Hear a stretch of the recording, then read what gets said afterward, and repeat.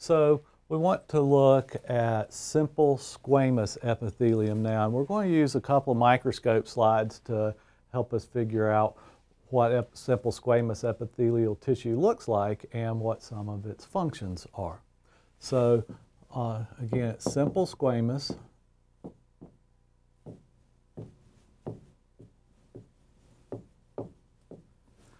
And to think about simple squamous epithelial tissue, I want you to think about a piece of paper to start with. And if I have a piece of paper in front of me and in front of you, you can see as I hold it like this that it's a square piece of paper, but you really can't tell if you're looking at it straight on if I'm holding one piece of paper or one entire ream of paper. But that's what we would call a frontal view, or looking at the surface of the cell. But consider what the edge of the piece of paper looks like. And if you were looking at that straight on, you would just see a little sliver of the edge of the paper if I could hold it perfectly straight. Well, that's the way to think about simple squamous epithelial cells. So if we wanted to draw a simple squamous epithelial cell, we would just draw something that approximates the shape of a square, and we would draw a circle in there, maybe make it a little more oval shaped for the nucleus. So we've just drawn a simple squamous epithelial cell. But if we wanted to look at it in cross section, or look at the edge of that cell, it would look something like this. This would be the nucleus of the cell. So picture this piece of paper with something a little bigger than a golf ball attached to it, and that would be similar to a simple squamous epithelial cell. This is just looking at it in cross section. So using the microscope over here, I have a slide of a lung. And we want to look at this lung slide. Now, of course, the lung is involved with gas exchange within humans, and we take oxygen in and we exhale carbon dioxide. So within the lungs, we see all of these little spaces. And if you look on this microscope slide, you can see all these hundreds and hundreds of spaces. Well, those are the air sacs within the lungs called alveoli.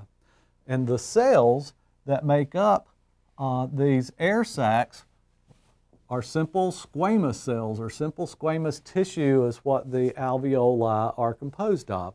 And if you could picture the alveoli, you just picture sort of a little cluster of grapes perhaps. And you have an air passageway leading into each little cluster of alveoli, but instead of being made of grapes, they're hollow on the inside, and the skin, so to speak, or the covering, is made of these simple squamous cells. Very, very delicate tissue. Of course, that's important for the respiratory gases to diffuse across the membrane. So we want to go up and look at this on a higher power. We can start to see the cells take shape when we look at it on 40x. And this is a pretty good microscope, and I was able to get away with oil immersion without putting oil on it a second ago. And so here we can really see the cells that make up the alveoli. And so here, for example, is an alveolus, and we could go around and sort of trace some of these cells that we see. You see there's a square-shaped cell with the nucleus. And because these are all sort of mashed together in a hodgepodge, it's hard to pick them out and just see cells where you're looking at them perfectly straight on, but I'm just picking out a few here that you may see. In this area, you can see no nuclei, and that's just because of the way the slide was made. Now, One important function of simple squamous epithelial tissue that we didn't mention when we were talking about epithelial tissues in general is diffusion.